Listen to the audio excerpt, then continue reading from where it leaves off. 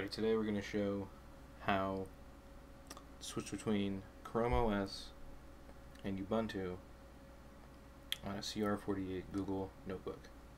You can see this is Chrome. You browse the web. It's pretty much all you do, and you can switch between pages. Yeah, it's basically all you can do. So here is how you boot into Ubuntu if you install it, and how slick it is and useful. So all you do is turn it off, turn off your notebook,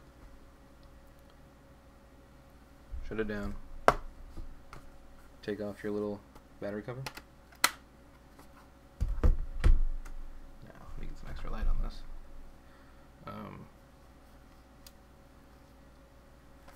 Now there's a little switch right. Show this clearly. Switch right there. So if you flip that switch to the left, you boot to Ubuntu. So let's flip that switch right now. But we can't see this finger over here. Yeah, this is gonna be a little interesting. Flip the switch like that. You can't tell any difference, but it's flipped now. Light. All you do is put back in your battery here, like this, put it down, like this, put it down, just get it away.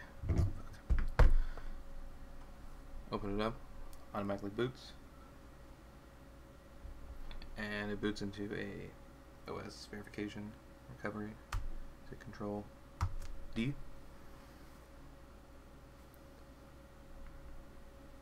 Let's do a quick little run of code. There you go. You're in Ubuntu. You can do pretty much anything you want to. Quick to boot. Terminal pops up quick. Chrome pops up quick. Do anything.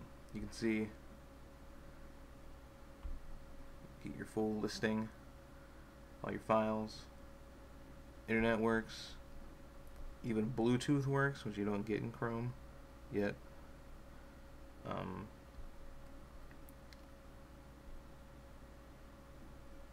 Show you that sound. Well, sound, you definitely know how sound works, but we'll just show a quick video here.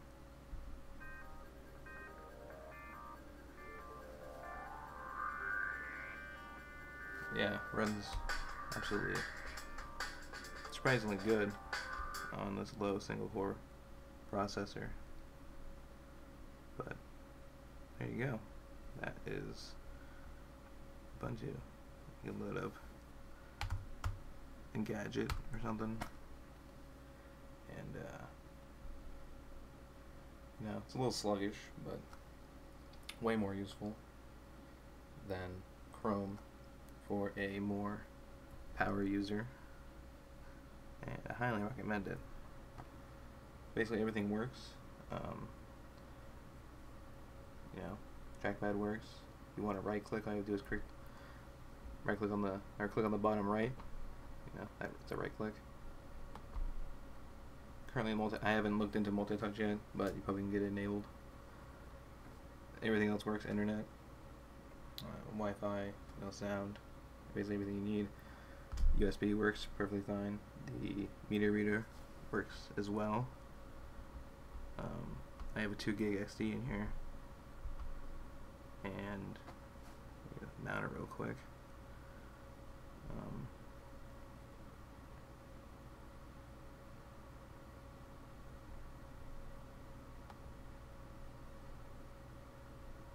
Yeah, it takes forever to read it though. There we go. I didn't see it. Reads it. It's got one picture on there.